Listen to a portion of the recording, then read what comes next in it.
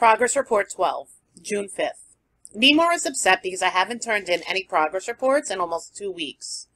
And he's justified because the Wellberg Foundation has begun paying me a salary out of the grant so that I won't have to look for a job. The International Psychological Convention in Chicago is only a week away. He wants his preliminary report to be as full as possible, since Algernon and I are the prime exhibits for his presentation. Our relationship is becoming increasingly strained. I resent Nemor's constant references to me as a laboratory specimen. He makes me feel that before the experiment, I was not really a human being. I told Strauss that I was too involved in thinking, reading, and digging into myself, trying to understand who and what I am, and that writing was such a slow process, it made me impatient to get my ideas down. I followed his suggestion that I learn to type, and now that I can type nearly 75 words a minute, it's easier to get it all down on paper.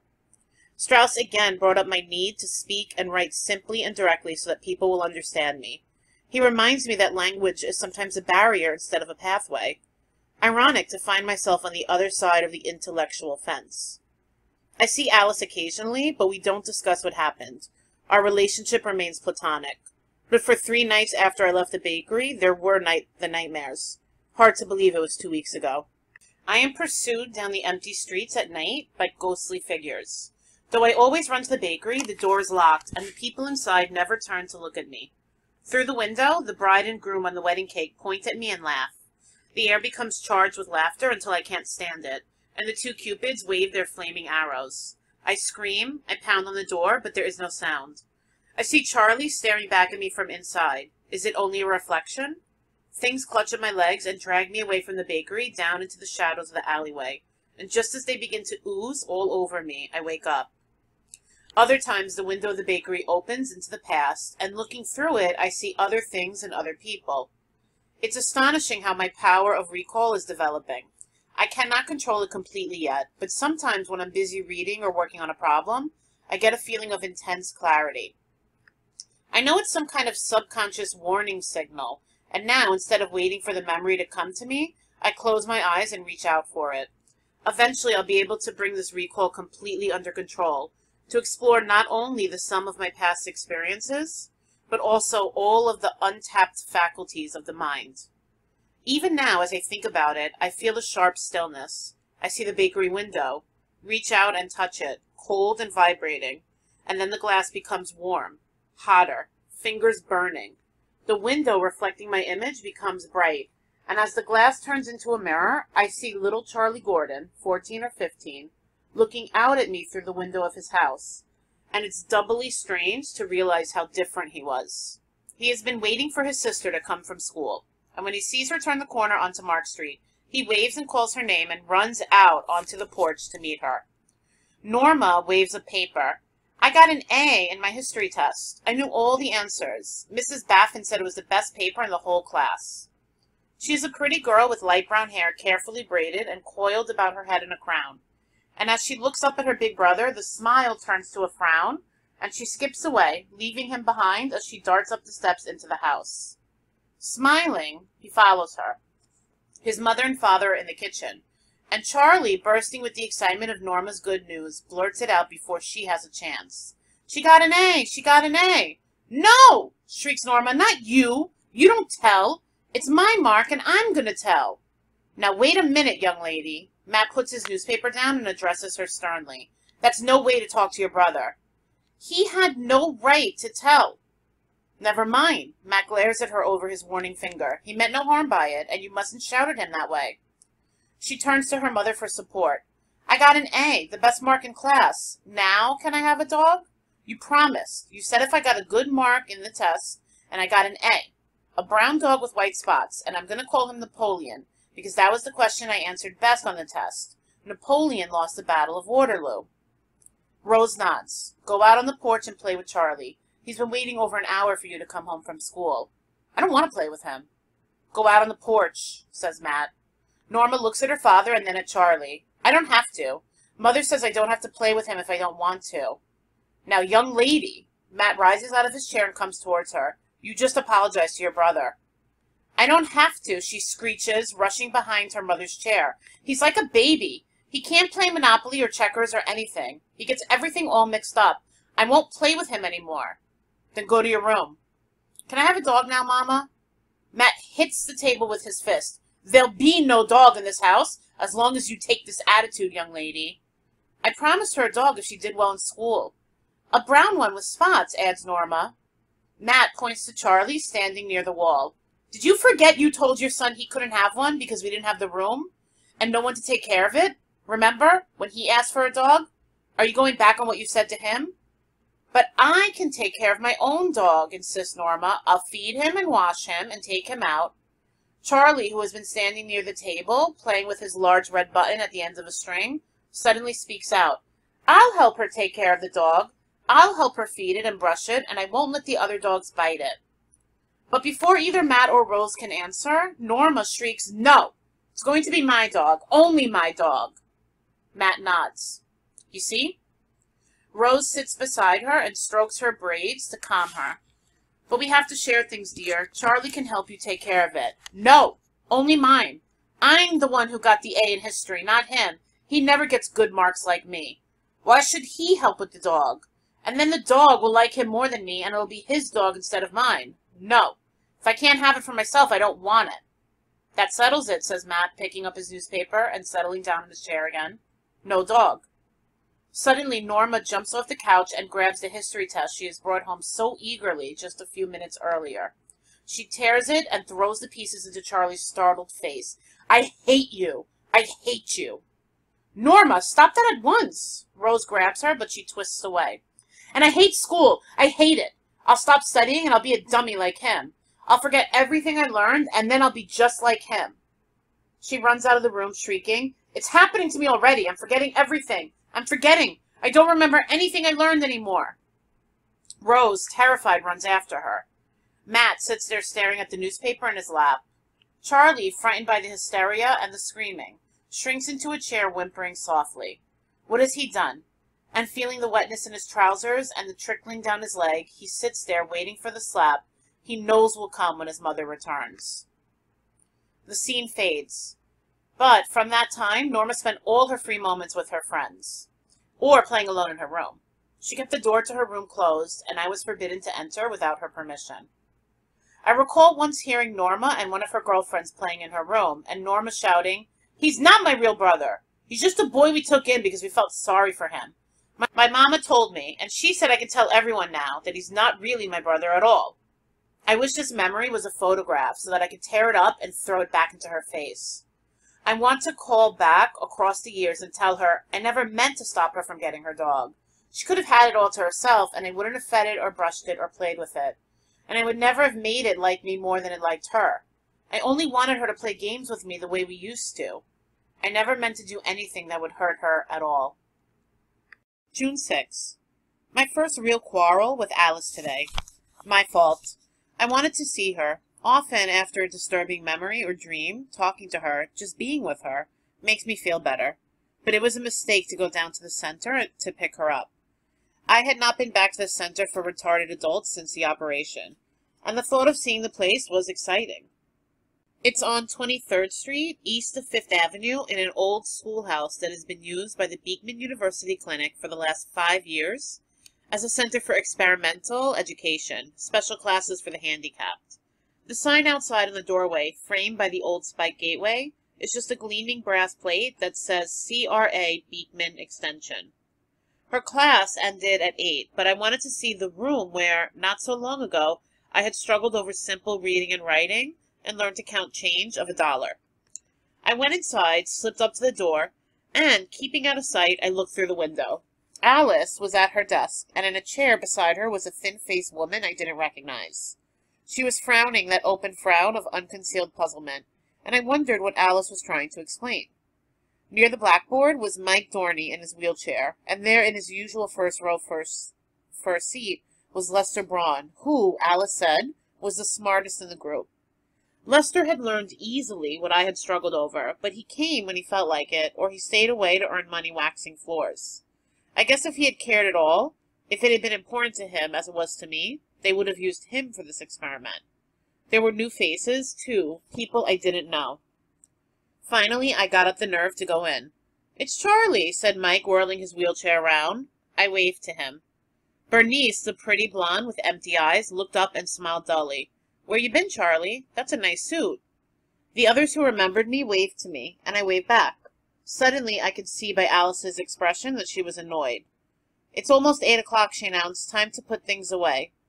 Each person had an assigned task, the putting away of chalk, erasers, papers, books, pencils, notepaper, paints, and demonstration material. Each one knew his job and took pride in doing it well. They all started on their tasks except Bernice. She was staring at me.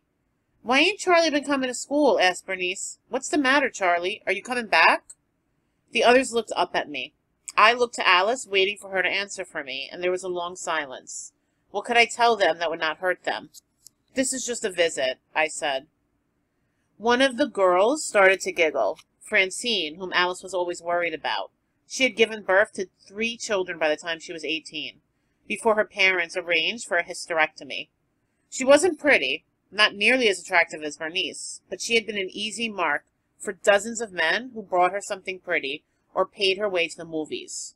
She lived at a boarding house approved for outside work trainees by the Warren State Home and was permitted out in the evenings to come to the center. Twice she hadn't shown up, picked up by men on the way to school, and now she was allowed out only with an escort. He talks like a big shot now, she giggled. All right, said Alice, breaking in sharply. Class dismissed. I'll see you all tomorrow night at 6. When they were gone, I could see by the way she was slamming her own things into her closet that she was angry. I'm sorry, I said. I was going to wait for you downstairs, and then I got curious about the old classroom, my alma mater. I just wanted to look through the window, and before I knew what I was doing, I came in. What's bothering you? Nothing. Nothing's bothering me. Come on. Your anger is all out of proportion to what's happened. Something's on your mind. She slammed down a book she was holding. All right. You want to know? You're different. You've changed. And I'm not talking about your IQ.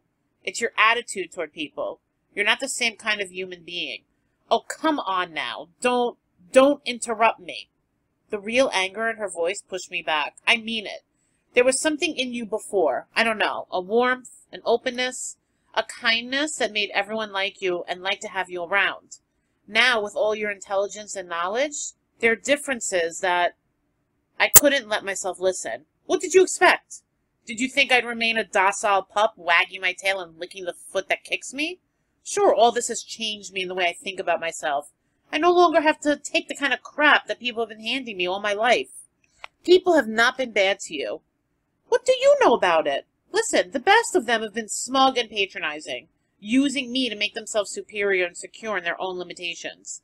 Anyone could feel intelligent beside a moron. After I said it, I knew she was going to take it the wrong way. You put me in that category too, I suppose. Don't be absurd. You know damn well Of course, in a sense, I guess you're right. Next to you, I am rather dull-witted. Nowadays, every time we see each other, after I leave you, I go home with the miserable feeling that I'm slow and dense about everything. I review things I've said and come up with all the bright and witty things I should have said, and I feel like kicking myself because I didn't mention them when we were together. That's a common experience. I find myself wanting to impress you in a way I never thought about doing before.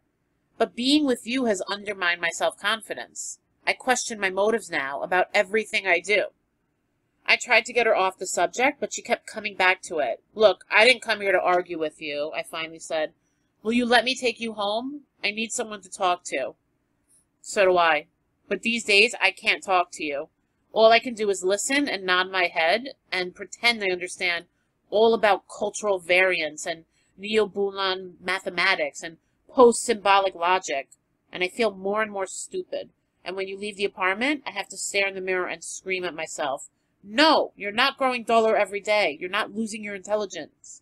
You're not getting senile and dull-witted. It's Charlie's exploding forward so quickly that it makes it appear as if you're slipping backwards. I say that to myself, Charlie, but whenever we meet and you tell me something and look at me in that impatient way, I know you're laughing. And when you explain things to me, and I can't remember them, you think it's because I'm not interested and don't want to take the trouble, but you don't know how I torture myself when you're gone. You don't know the books I've struggled over, the lectures I've sat in on at Beekman. And yet, whenever I talk about something, I see how impatient you are, as if it were all childish. I wanted you to be intelligent. I wanted to help you and share with you, and now you've shut me out of your life. As I listened to what she was saying, the enormity of it dawned on me. I had been so absorbed in myself and what was happening to me that I never thought about what was happening to her. She was crying silently as we left the school, and I found myself without words. All during the ride on the bus, I thought to myself how upside down the situation had become. She was terrified of me. The ice had broken between us, and the gap was widening as the current of my mind carried me swiftly into the open sea. She was right in refusing to torture herself by being with me. We no longer had anything in common. Simple conversation had become strained, and all there was between us now was the embarrassed silence and unsatisfied longing in a darkened room. "You're very serious," she said, breaking out of her own mood and looking up at me. "About us." "It shouldn't make you so serious. I don't want to upset you. You're going through a great trial." She was trying to smile. "But you did. Only, I don't know what to do about it." On the way from the bus stop to her apartment, she said, "I'm not going to the convention with you. I called Professor Nemor this morning and told him. There will be a lot for you to do there. Interesting people, the excitement of the spotlight for a while. I don't want to be in the way. Alice, and no matter what you say about it now, I know that's how I'm going to feel. So if you don't mind, I'll hang on to my splintering ego. Thank you." "But you're making more of this than it is. I'm sure if you'll just, you know? You're sure?" She turned and glared at me on the front steps of her apartment building. "Oh, how insufferable you've become. How do you know what I feel? You take liberties with other people's minds. You can't tell how I feel or what I feel or why I feel." She started inside, and then she looked back at me, her voice shaky. "I'll be here when you get back. I'm just upset, that's all, and I want both of us to have a chance to think this out while we're at a good distance apart." For the first time in many weeks, she didn't ask me inside. I stared at the closed door with the anger mounting inside me. I wanted to create a scene, to bang on the door, to break it down. I wanted my anger to consume the building. But as I walked away, I felt a kind of simmering, then cooling, and finally a relief. I walked so fast I was drifting along the streets, and the feeling that hit my cheek was a cool breeze out of the summer night, suddenly free. I realized now that my feeling for Alice had been moving backward against the current of my learning, from worship to love to fondness, to a feeling of gratitude and responsibility. My confused feeling for her had been holding me back, and I had clung to her out of my fear of being forced out on my own and cut adrift. But with the freedom came a sadness. I wanted to be in love with her. I wanted to overcome my emotional and sexual fears, to marry, have children, and settle down. Now it's impossible. I'm just as far away from Alice with an IQ of 185 as I was when I had an IQ of 70, and this time we both know it. June 8th. What drives me out of the apartment to prowl through the city? I wander through the streets alone, not the relaxing stroll of a summer night, but the tense hurry to get where? Down alleyways, looking into doorways, peering into half-shuttered windows, wanting someone to talk to and yet afraid to meet anyone. Up one street and down another, through the endless labyrinth, hurling myself against the neon cage of the city. Searching for what? I met a woman in Central Park. She was sitting on a bench near the lake with a coat clutched around her despite the heat. She smiled and motioned for me to sit beside her. We looked at the bright skyline on Central Park South, the honeycomb of lighted cells against the blackness, and I wished I could absorb them all. Yes, I told her I was from New York. No, I had never been to Newport News, Virginia. That's where she was from, and where she had married the sailor who was at sea now, and she hadn't seen him in 2.5 years. She twisted and knotted a handkerchief, using it from time to time to wipe the beaded sweat from her forehead. Even in the dim light reflected from the lake, I could see that she wore a great deal of makeup, but she looked attractive with her straight dark hair loose to her shoulders, except that her face was puffy and swollen, as if she had just gotten up from sleep. She wanted to talk about herself, and I wanted to listen. Her father had given her a good home, an education, everything a wealthy shipbuilder could give his only daughter, but not forgiveness. He would never forgive her elopement with the sailor. She took my hand as she spoke and rested her head on my shoulder. "The night Gary and I were married," she whispered, "I was a terrified virgin, and he just went crazy. First he had to slap me and beat me, and then he took me with no love-making. That was the last time we were ever together. I never let him touch me again. She could probably tell by the trembling of my hand that I was startled. It was too violent and intimate for me.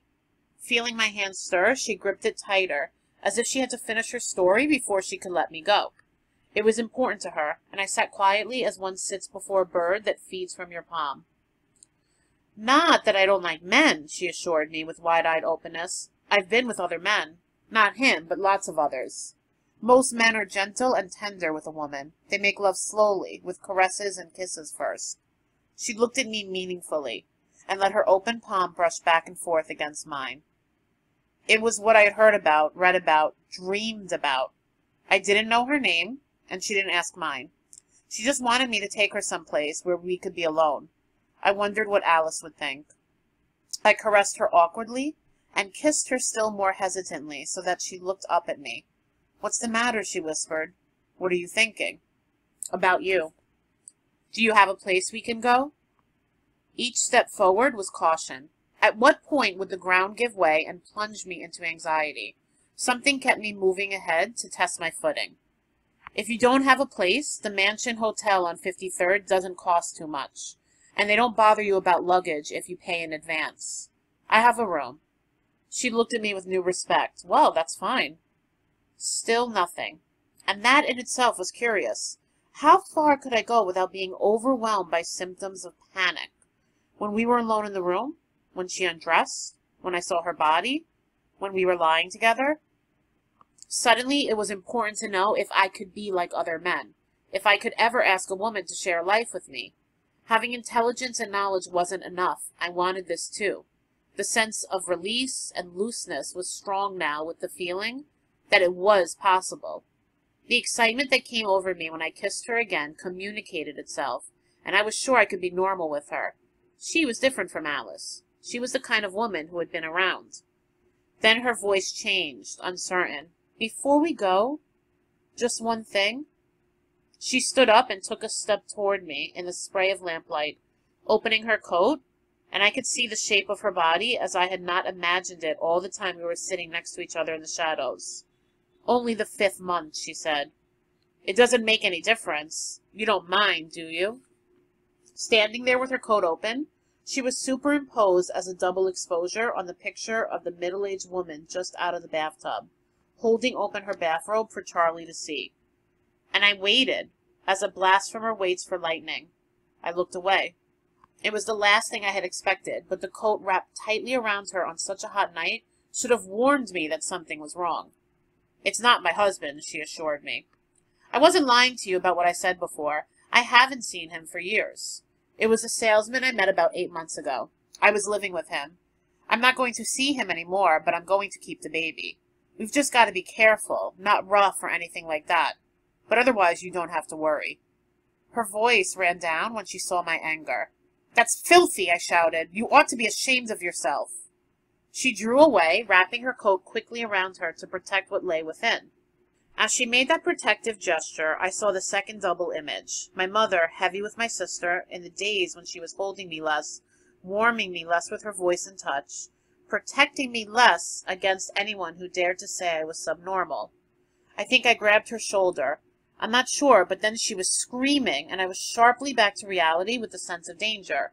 I wanted to tell her I had meant no harm. I would never hurt her or anyone. Please, don't scream. But she was screaming, and I heard the running footsteps on the darkened path. This was something no one would understand. I ran into the darkness to find an exit from the park, zigzagging across one path and down another. I didn't know the park, and suddenly I crashed into something that threw me backwards. A wire mesh fence. A dead end. Then I saw the swings and slides and realized it was a children's playground locked up for the night. I followed the fence and kept going, half running, stumbling over twisted roots. At the lake that curved around near the playground, I doubled back, found another path, went over the small footbridge, and then around and under it. No exit. What is it? What happened, lady? A maniac! You all right? Which way did he go? I had circled back to where I had started from. I slipped behind the huge outcropping of a rock and a screen of bramble and dropped flat on my stomach. Get a cop! There's never a cop when you need one. What happened? A degenerate tried to rape her. Hey, some guy down there is chasing him. There he goes. Come on, get the bastard before he gets out of the park. Careful, he's got a knife and a gun. It was obvious that the shouting had flushed out the night crawlers, because the cry of, "There he goes!" was echoed from behind me. And looking out from behind the rock, I could see a lone runner being chased down the lamplit path into the darkness.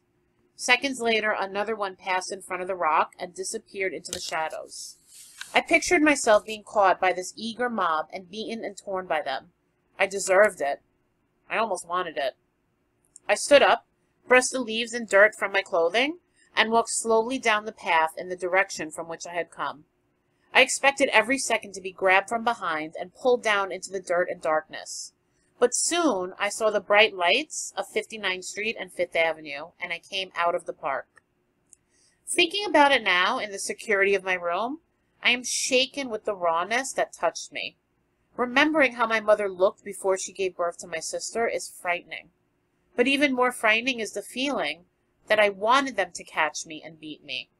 Why did I want to be punished? Shadows out of the past clutch at my legs and drag me down. I open my mouth to scream, but I am voiceless. My hands are trembling. I feel cold, and there is a distant humming in my ears.